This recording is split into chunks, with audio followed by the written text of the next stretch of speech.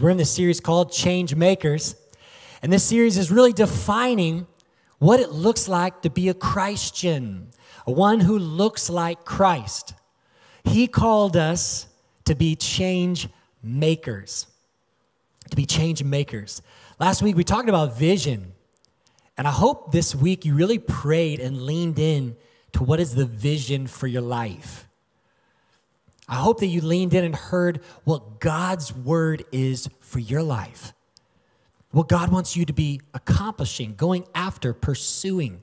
So how many know vision gives value to your purpose? Right? Without vision, there is no value to life. There's no value to your purpose.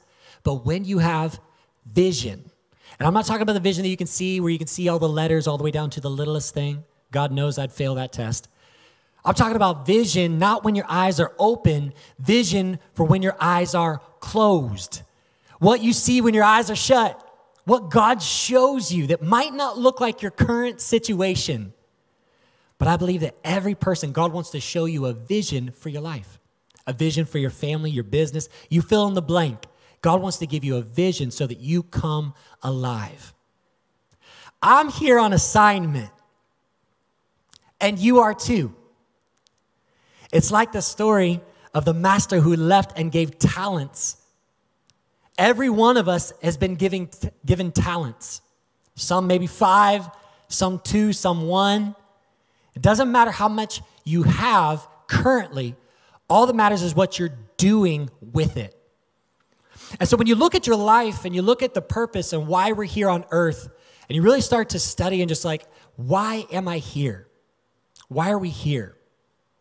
We start to realize that God has given each one of us a specific vision for our lives. He's given us something in our hands. All throughout the Bible, you'll see that God gave David a sling. He gave Moses a staff, right? He placed something in their hands, and he's given you something in your hands. And currently, God wants to make that vision come to life. A God-given vision. I know there are some incredible dreams and visions that God is going to not only make happen, but come alive in your life in this season. I know that God wants to inspire you. See, there's a difference between motivation and inspiration. Motivation, you need to be motivated by something, but as soon as that thing is over, you need to be motivated by something else. Inspiration is what comes from within. And that's what God wants to do with you. He wants to inspire you to come alive, to plug into what God sees. I think about the story of Abraham. And when God called Abraham to be the father of many nations, y'all know the story? God called him out of his normal life into a life of purpose with a vision. But the scripture says that God called him out of the tent and he said, Abraham, look up and look at the stars. Very interesting that he had to get him out of his current situation, his current position, his current posture, and position him to see the vastness of the vision. Sometimes God has to move things into a position and a posture where we can see the vastness of what he's called us to. Because what God has called us to is way bigger than what we can imagine or think. A God-sized vision. And I wonder how many in this room God wants to spark that God-sized vision. Because if you can change the way you look at things, the things you look at change. Y'all didn't catch that, did you? When you change the way that you look at things, you change the way you look at your marriage, you change the way you look at your job, you change the way you look at your neighborhood, you change the way you look at it. When you change the way you look at the thing you're looking at starts to change. See, it's like this. Like sometimes we come into our situation, we're like, well, if we only had another, you fill in the blank. If I only had another wife, it'd be way different. she just don't love me like she used to. If I only had new kids, Lord, is there an exchange program? We can return, pick a new model. Doesn't work like that. If I only had a new job, new church, new financial situation, a new health, if I only had a new blank. Sometimes we approach life like this where God wants to move us and say, come out of the tent. You're looking up and you're caught up by the ceiling. But I want to show you the vastness of my vision for where you currently are. I want to show you what I see. I love God because he says to Abraham, try to count the stars. I mean, that's kind of funny when you think about it. Abraham, count the stars. Abraham's probably like, no, there's no way. That's the vastness of what God wants to do. And I believe that there are so many things that God wants to birth out of this church. Can I speak that over you today? Can I speak that over your life, over your calling? That God wants to birth visions that are way bigger than this world has going on already. And I believe that he's going to do it in you. I believe, man, there are apps to be made. There's music to be produced. There's books to be written, blogs to be made. There's something that God wants to birth, a business, a family that God wants to do through you. See, God has shown me, y'all, revival is coming to Philadelphia. And you know what revival is? Revival is the children of God awakening to their purpose. Revival is Christians getting an attitude, knowing why they're here. Getting an attitude when they pray. Getting an attitude when they go through life. Knowing that they are here for a reason. A change maker is one who's on mission. It's a God-given vision, and the vision drives the agenda. I want to talk today about making the vision work. Come on, help me out. Say, make the vision work. Make the vision work. If you would, grab out your Bibles, grab out your journals. How many are so thankful that God's an individual God? And what that simply means is he doesn't shout from the mountains. He whispers in your ear. It's incredible to me to see that when a message is proclaimed or the word of God is spoken, how many different ways he interprets it to you. Because he knows your situation. He counted your hairs this morning, right? He knows everything about you. He knows what pain you're going through, what joys you've been through, everything that's in your hands right now. He knows exactly what it is. But when you catch a vision, you catch his fire and his passion. Look at this scripture. I want to look at this scripture together and notice something with me about how God views you. All right? This is how God views you in this world. If you ever wanted to know God's perspective on you, maybe you've heard this scripture before, but read it with new eyes today. Isaiah chapter 60, verse number 1. It says, arise and shine. Now, we could stop right there because two words dominate what Christians are to this world. To arise means to get up, and to shine, which means to put out the darkness. God has called you specifically with a vision on your life to do two things: rise up and to shine. To become one who stands and makes a move, and to become one who shines a light into the darkness. He says, arise, shine, for your light has come, and the glory of the Lord rises upon you. See, darkness covers the earth, thick darkness over the peoples, but the Lord rises upon you, and his glory appears over you. How many are so thankful that God uses his children to carry out the vision of light on the earth? Man, maybe some of you are so confused at where you are right now, or maybe some of you are so clear. But I know that God has made you the light in where you are. He's made you the light to make a difference where you are. So it matters that you catch the vision. All right, how do we make vision stick? How do we make vision happen. I don't know if you've ever been given something from God, and it's a vision, and it's amazing, and you're like, wow, I can't wait. This is huge. This is great. And then you're in the place, and maybe you're at that place where you haven't seen the vision come to be yet, and it's been a long time. Or maybe, you've been going at it, and you've been staying the course. But how do you stick to it? How do you stay passionate? How do you stay fired up? I believe that we find the answer in Habakkuk. Now, Habakkuk is a prophet. Y'all know about Habakkuk? Have you read Habakkuk? You got to read Habakkuk sometimes. It's a little confusing because you have this conversation. And the prophet Habakkuk, usually the prophets would get a word from God and speak to the people. But Habakkuk was a different book. This is a prophet speaking to God and God speaking back to Habakkuk. And we see this conversation. We're almost a fly on the wall getting in on what he is talking to God about. But we find in Habakkuk 1, Habakkuk crying out to God for all the injustices he's seeing. And we as a church, we find ourselves there. You might find yourself there in your realm of influence, where you are. Maybe you see the injustices and God has broken your heart for a specific thing. That's called vision, my friend. If he breaks your heart for something, if you're broken for the next generation, or broken for orphans, or broken for a single parents, or broken for the homeless, or broken for, you've captured a piece of God's heart and you have a vision.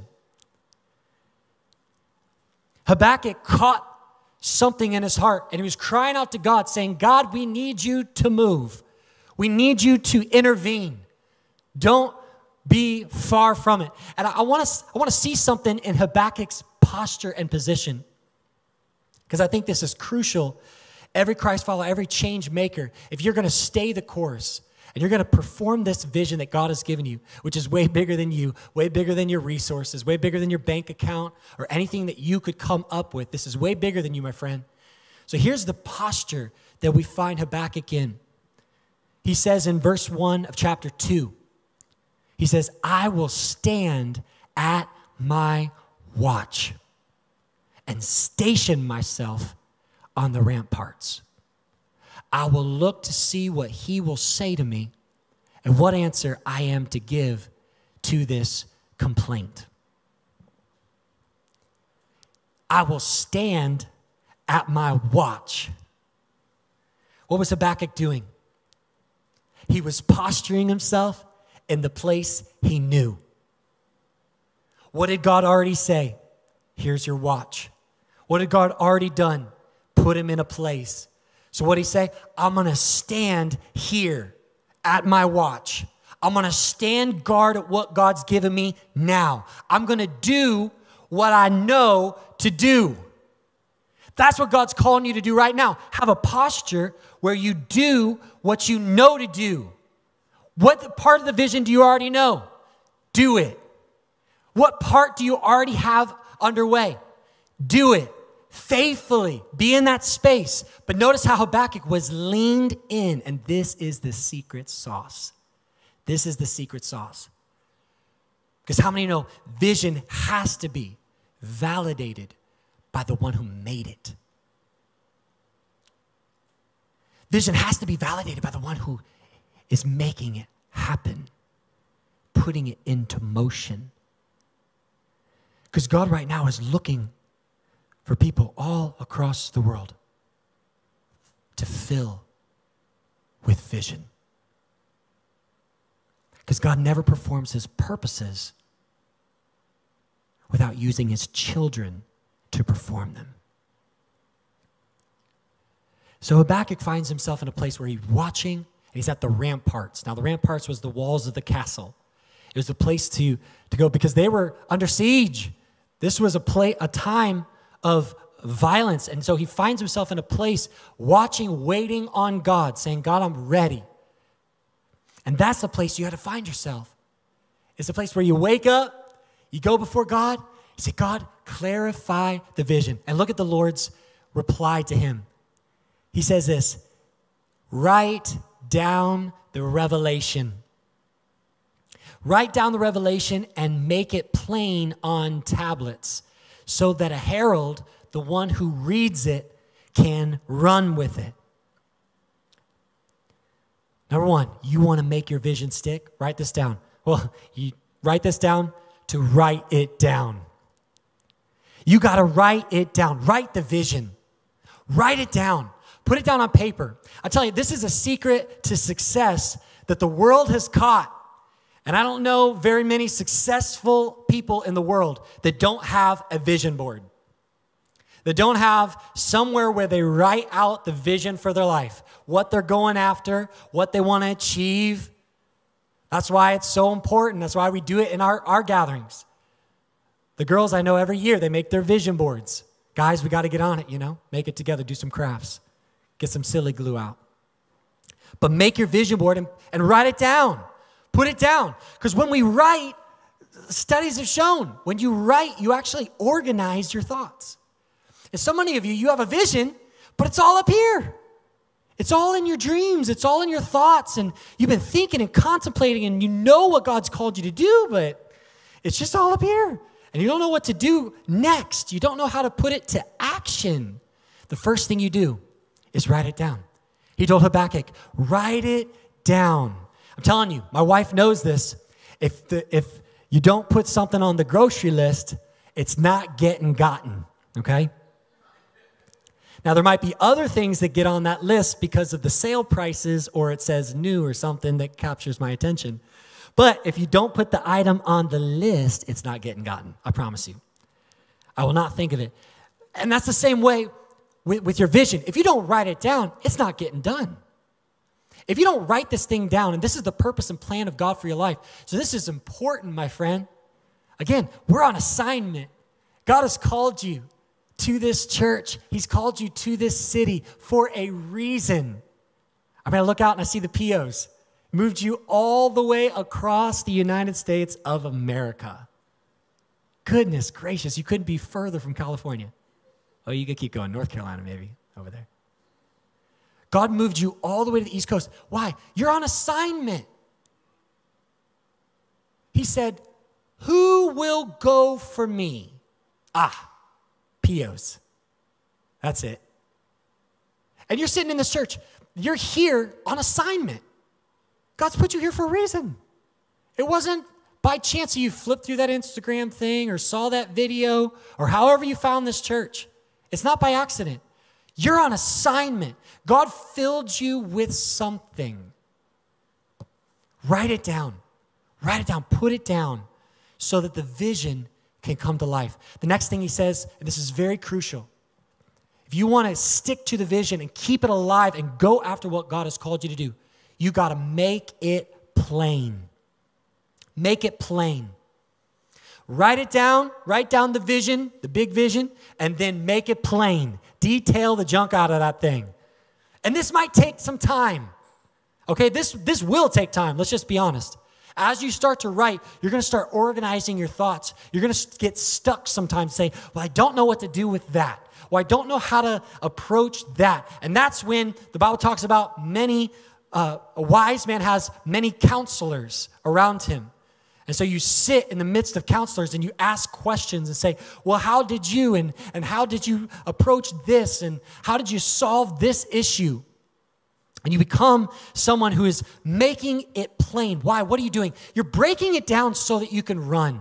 When you write down details, you create a path to run on. Come on, somebody.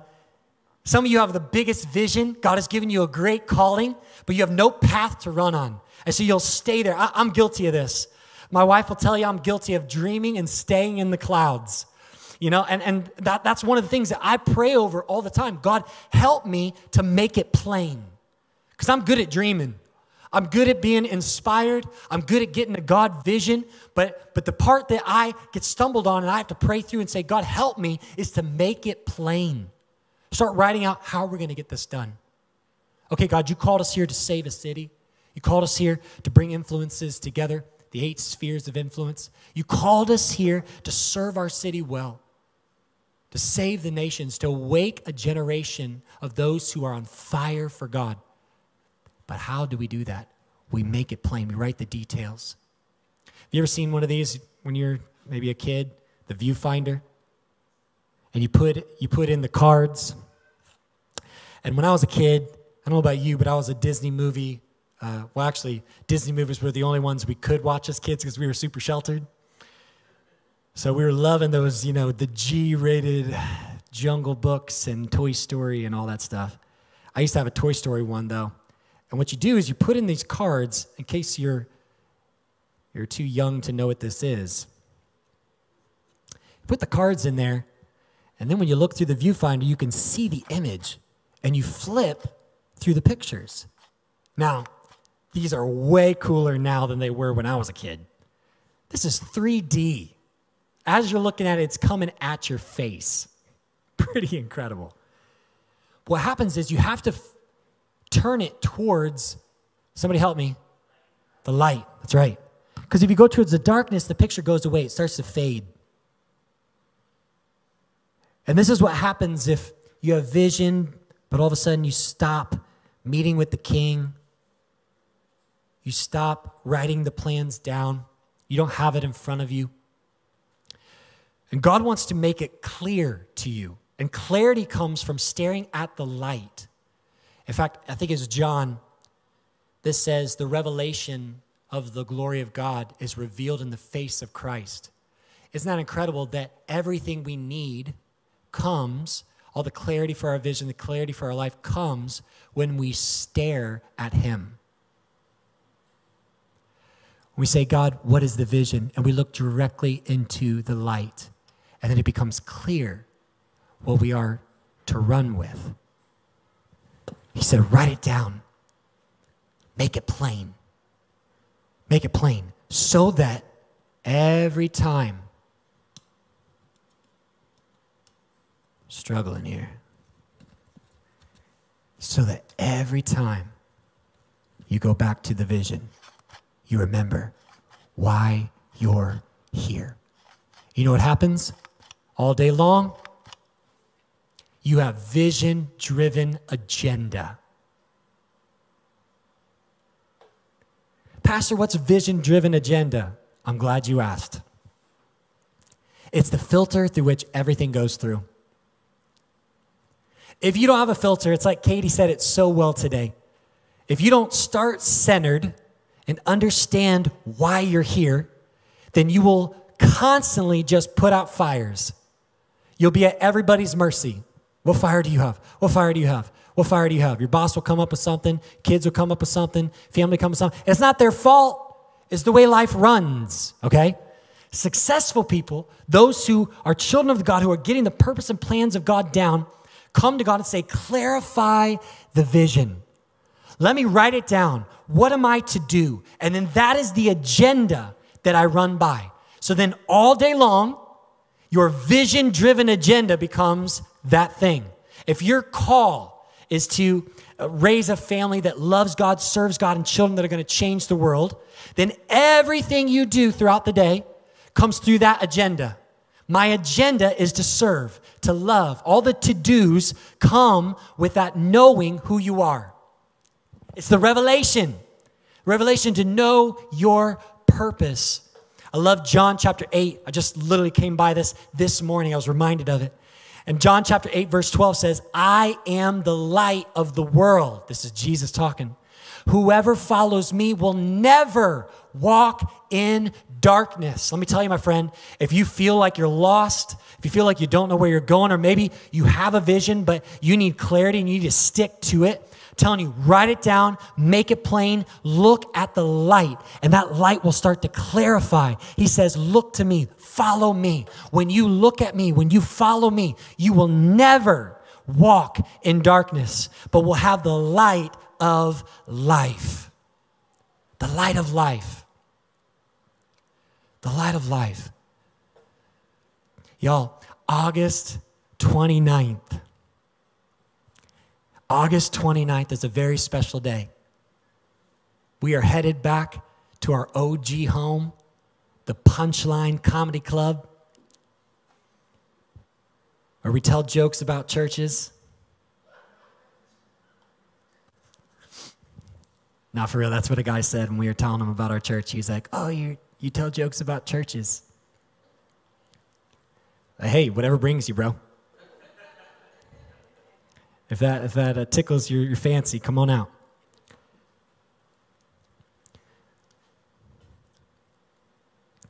But God's given us a vision and an opportunity now to reach and bless the community and neighborhood of Fishtown. And that's the beauty about the calling of God in your life. God called us here, and so we were faithful and we reached and loved and blessed this community as long as we're here. And we'll continue to do that till we leave. And we're going to Fishtown. We have the opportunity to love and serve and build. And I want to ask you, as a church family, to pray about what is your part in that. What has God called you to do? How are you getting involved with what God wants done on the earth? Get a vision. Be broken for what God's broken for. Get eyesight for what he sees. Because when you stare at him, you realize he is broken for the situation you're in. And he wants you to go after it. It's one thing you have to realize in this whole thing. Why you might feel stuck sometimes. Why you might feel like, I just can't wait. I just can't make it to that promised land that God's called me to. Maybe feel like it's the 40 years in the wilderness. Hey, vision leaks. Vision leaks. So you read the vision daily. You bring it out. You put it before you, and you read it daily. You ignite your fire every day. Like Paul told Timothy, fan into flame. That's your job. Fan into flame the gift of God that's on you, the vision that God has given you. You see, we build strategy off of the stare. We build the strategy of the vision off the stare of the Savior. Because if we stare at him and we look at his heart and we realize heaven's agenda, heaven's plans, we say, God, you spoke kingdom come. That's your will for this year. Kingdom come. Kingdom come. And you've called us to make change, to become change makers, to know ourselves and to come alive to who you are. And so we build our strategy off the stare. We stare into his eyes. Can I encourage you today to stare at him? Can I encourage you to stare into his eyes? To start to break and to bleed what he's broken for? To start to be consumed with what his heart is beating for? To start to capture his love for this city? To start to capture his heart for your neighborhood, for your coworkers, for your fellow students? To capture his heart so that you're broken, so that you walk around with a vision-driven agenda. Last thing, I want you to write these down. Here's what clarity gives you in your vision.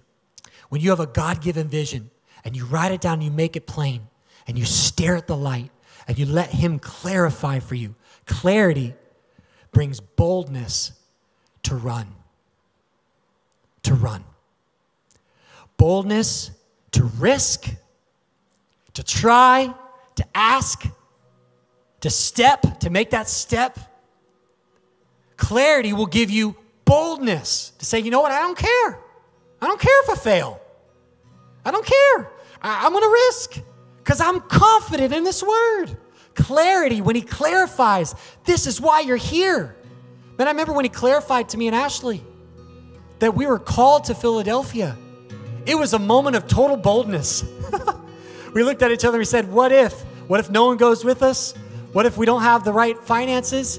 What if we can't get our business to get off the ground? What if? All these what ifs. And then the confidence of the clarity, we're like, you know what? No, we know it's him. It was like Peter, he said, Jesus out on the water, if it's you, if this is truly you, bid me come. And all he needed was that confirmation. Peter, come. Oh, that's the clarity. All right, I'm out. Later, guys. Enjoy the boat because I'm made to walk on water. I know that there's some in this room. You've been sitting in the boat. Maybe some of you are even halfway out. You're like dabbling in the water. God wants to clarify for you so that you can have the boldness to risk. To say, bye-bye past, bye-bye comfort zone, bye-bye ways that I used to know, bye-bye Christianity that's lame, Christianity that's formless, Christianity that has no life, no fire, no more. I'm risking taking a step. It gives you boldness to unlock doors that haven't been gone through yet. God wants to give you the boldness to unlock doors that others are trying to open, but just can't. But they're waiting on the one that's been poured vision into. That's you. And you're getting the clarity to say, yes, I understand, God, the strategy, because you're in the stare and you're realizing this is heaven's plans. And heaven has more resources than I know what to do with. And so I'm going to trust you, God. And so you come to the situation with clarity, boldness to unlock the door. You're going to unlock doors for people who have been broken by the church, broken by religion, could care less about Jesus because of past hurt, past relationships that have tainted who he is. God's going to give you a way to love through the pain. That's why we're here. We're here to love through the pain, to redefine who Jesus is to Philadelphia. Can't tell you how many people I talk to. Yeah, I'm a Christian. And then I get in more into the conversation and they're not. Yeah, they say it's the label Christian, but they don't know Jesus. How many know Jesus is the only reason we're here? He said, I am the way. I am the truth. I am the life. Nobody can get to the Father except through me. We have to make a path, and clarity will give you the boldness to unlock doors, to risk, to come out to a space that's uneasy, uncomfortable, and to unlock the doors. And the last thing, the boldness to nurture the vision. See how I did that? Are you in to run, to risk, to unlock, and to nurture, to come back to the vision daily and say, all right, what can we do differently? All right, what do I need to clarify? All right, God, I need your help because I'm getting stuck here. And you nurture, you pour into, you say, all right, how can we look at this differently? How can we get more people around it? How can we pour more resources into it? Because this is the vision of God. And I won't stop until I see it happen. Can I tell you, this church, we won't stop until we see every person in this city know Jesus. Y'all can't hear me today, can you? We won't stop because there are so many people out there that are dealing with suicidal thoughts, depression, anxiety. They're dealing with their last moments. They're coming to the end of themselves. And they need to realize it is Jesus that unlocks the peace, the joy, the love that they're searching for. And we have the answer. And that's why it's so important that you get caught in the stare. Say, God, what do you care for? What are you after? What's heaven's agenda? What do you break for? What do you bleed for? God, break us for it.